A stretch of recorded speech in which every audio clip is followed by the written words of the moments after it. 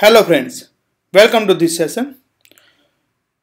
The solution architecture exam preparation of AWS is here, and let's go for the today's question. So the today's question is: an administrator of security industry for large company, a new customer of yours run a production environment in AWS, and they require log of all API calls made to their elastic load balancer. How can you achieve this? So the question is here, you can go to the reverse side. The API calls made to the elastic load balancer in a production environment.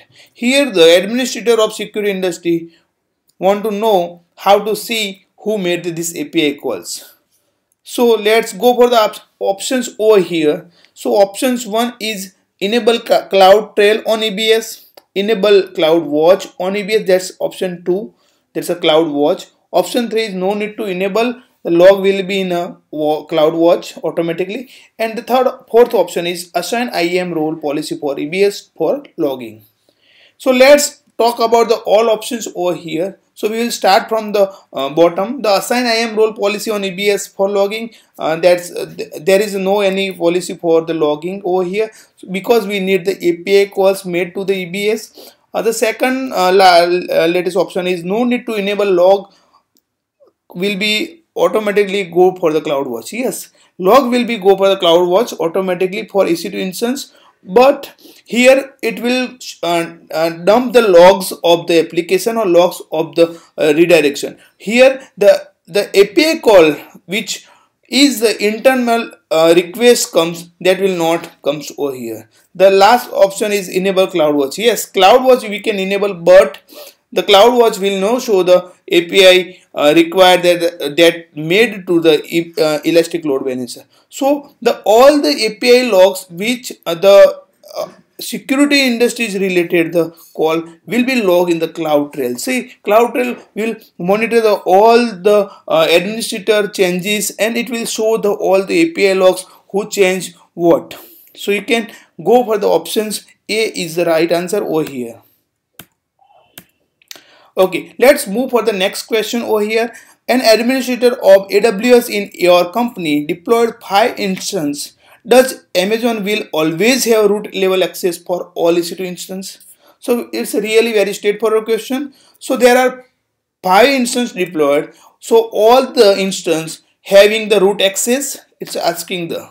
So let's have, there are 2 false questions. So let's have the answer over here. You can understand all the root level access Amazon are not directly giving to the any of instance. So here is answer is false. So Amazon not providing the root level access directly to the any instance. Okay, let's move for the next question. You can write your options till time. The next question is EC2 instance associated with the 2 security group. The first rule is allow access from the port 25 and the source IP is 50.5.5.5. The next point is another rule is port 80 from the IP is 0.0.0. What traffic can reach to your instance? So there are 2 rules. One rule is 25 port access from the specific IP, which is the 50.5.5.5, and the second is port 80 is open for the 0.0.0 IP. Let's go for the options over here. So option 1 is mail and HTTP traffic can be accessed from the any host 0.0.0. The next one is no traffic allowed. The next one is allow all traffic by default. And the latest one is the mail from the 50.5.5 and the HTTP from any allowed. So here you can understand we have given the 2 rules. One is the source IP is 50.5.5.5. Then let's go for the options. Latest, that the last one here the mention the mail traffic will allow from the 50.5.5.5 and the HTTP traffic will be allowed from the any IP as they are mentioned 0.0.0.0. Let's move for seeing the answer confirmation. Yeah, the answer is the last one. So friends, this is all about the questions of AWS, and we will meet again for some new questions. Thank you for watching this video. Please like, share, subscribe, and don't forget to answer your in comment section.